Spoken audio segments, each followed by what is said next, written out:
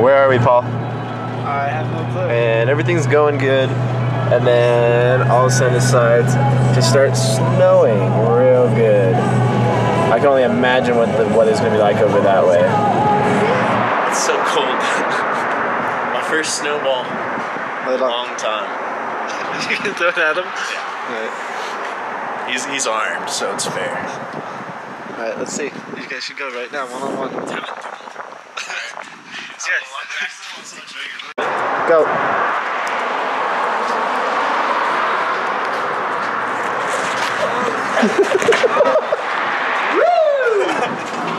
Had a fun time in Vegas. Ended up taking second. K-Money ended up coming 25th, which he's happy about, you know, first aid here. Made the drive last night. Long drive. Finally arrived. As you can see, fully loaded. Jonathan. This is how you have to pack me on the road. So you gotta get used to it.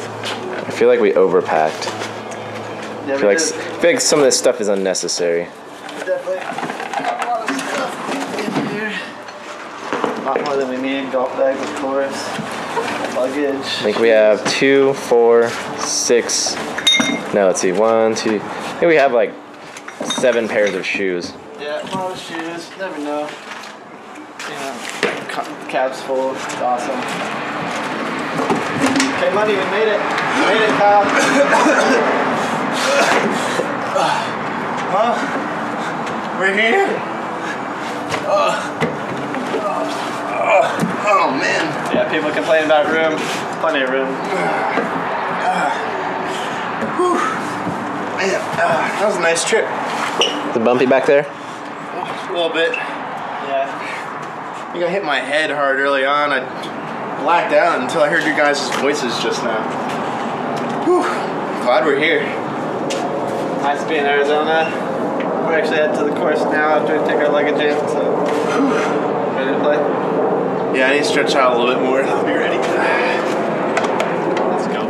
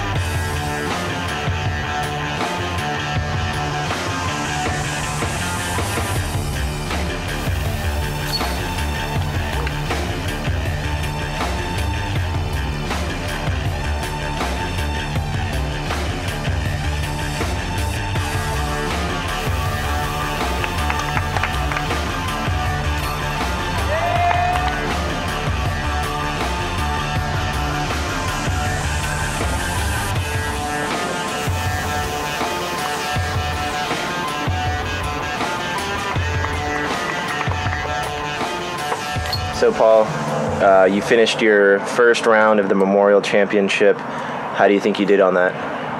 I didn't play that well at all. I had a lot of OB strokes, really struggling on throwing my destroyers, which I think I throw the destroyer off the tee at least 12 times, so that's not good, especially out there at Vista. But my score was decent enough. I'm sitting 3 off the lead right now, 9th place. It's a long tournament, it's still 3 more rounds. And on hole 15, you did a big roller. What disc did you use for that one? That was a G-Star crate. I think it was 170, 171, somewhere in there, but just turned it over, held it on that line. I really like that disc because if it's in the air and I throw it like that, it'll hold that line. If I want a roller, just put on that turnover angle and it'll hold that line the whole way. And definitely, I think one of the longest drives of the tournament on that hole. Okay. And any thoughts for going into the second round here at Fountain Hill? Yeah, I mean, I've been getting a lot of messages and comments and people saying, oh, you need to beat that 17, you need to beat that 18. But honestly, I'll be happy if I get half of that. You know, that was just a good round last year in a big situation. But honestly, if I get half, if I shoot 8, 9, I'll be way happy with that. So let's just go out there, get the birdies, avoid the bogeys. That's been my struggle so far this year, is way too many bogeys. I need to clean that up and keep all my drives in bounds. And if I do that, I shouldn't have any bogeys. And right now, there's a little bit of wind. How do you think that's going to affect your playing? The wind here is common, so I'm not too surprised by it, but it might cause me to throw a few safer shots than I'd like. But you know, you gotta play the course like, you know, you gotta play what the course gives you. And if it's bringing wind, you gotta play safe on some holes and attack the holes that you can. But again, just keeping it in bounds and not throwing it in that water over those lines is the key today. So Paul, how do you feel about some of your competition out there today and how they played yesterday? There was some solid scores. There's a lot of scores that are grouped together right now. I think there's 16 people in the top 10 right now, which is pretty crazy to think about. And then there's probably about 30 within 5 strokes of the lead right now. So the competition is good right now. I'm sure not everyone's satisfied with how they shot. I'm sure everyone had mistakes out there, but you know, it's a 4-round tournament, so we'll see how it grows and how the players handle, you know, more pressure that they get each day. And you and Nate Doss were on the same card, and you guys were battling head to head. What was that like? Nate's always fun to play with. You know, you can expect a good round out of him. You know, he occasionally has, or rarely, I should say, has those bad rounds or bad moments. He's really good at scrambling on the course and getting pars and birdies, and you know, avoiding those bogeys. But yeah, Nate's always a pleasure to play with, and he played pretty solid yesterday, minus a few holes. All right, well, we look forward to seeing your second day here at the Memorial Championship. Should be fun.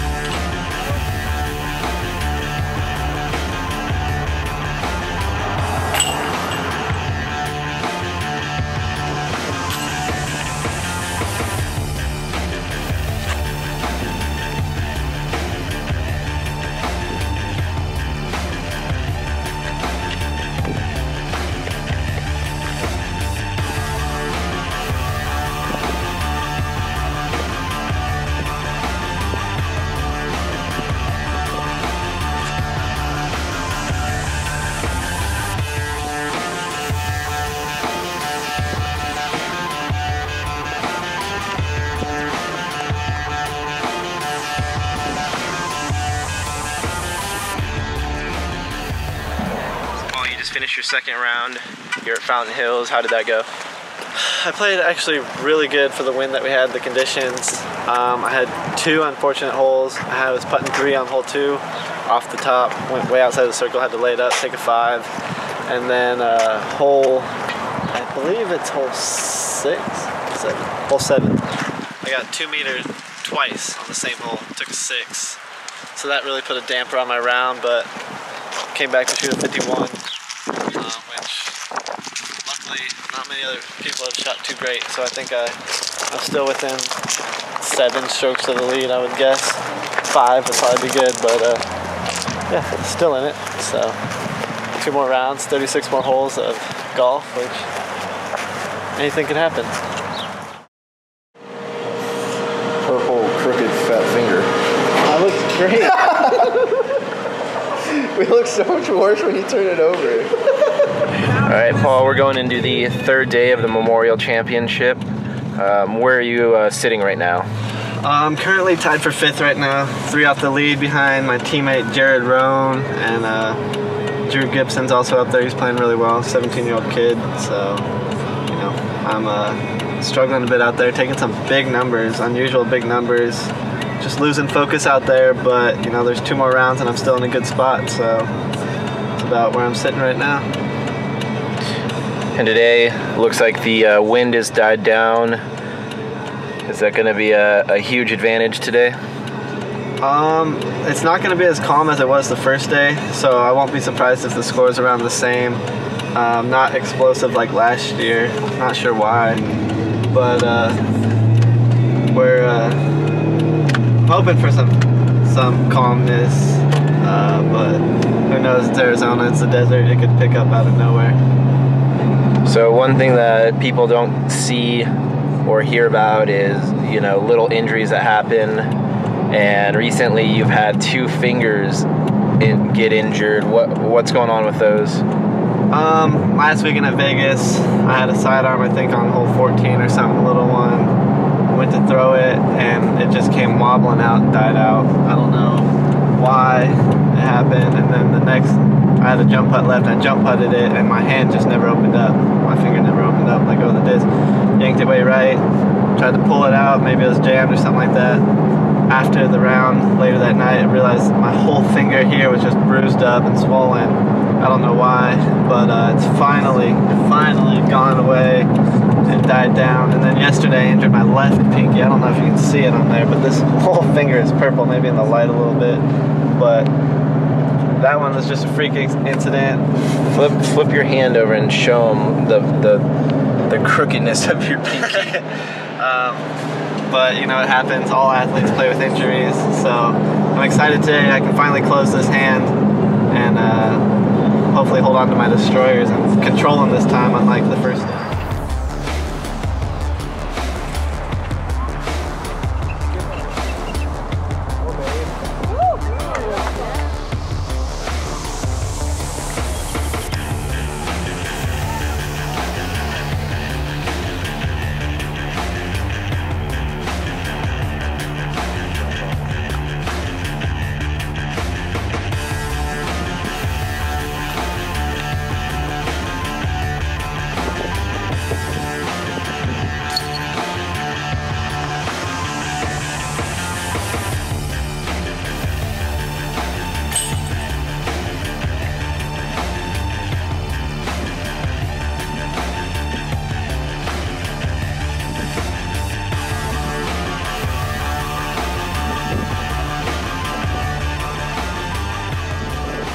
How'd you do, K-Money?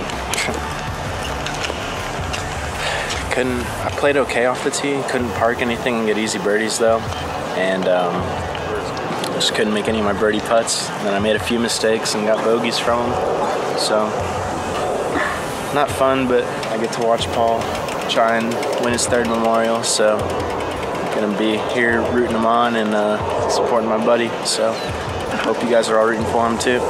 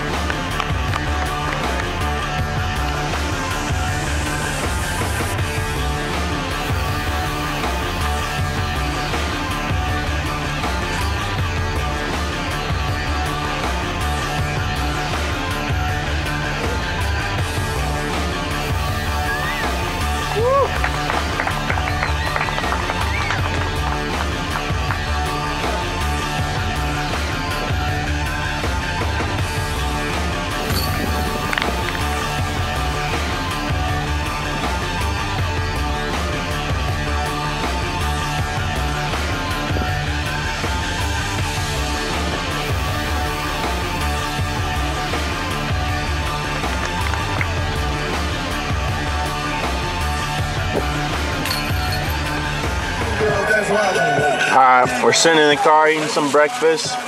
It's Saturday at the Memorial. Paul's teeing off at 12:10. Got John up here sitting shotgun. Oh, hey, John. Me and AB holding it down here in the back seat. So, prediction time. AB, what are you calling?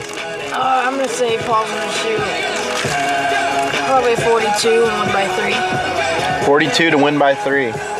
It's a bold prediction. John? You know what's funny is I was actually thinking the same thing, was win by 3. All right, 3 seems like a good number. He's going for his 3rd Memorial, so winning by 3 would be pretty appropriate, I would say, right? Surfboard! Surfboard, indeed. All right, well, here comes the champ himself.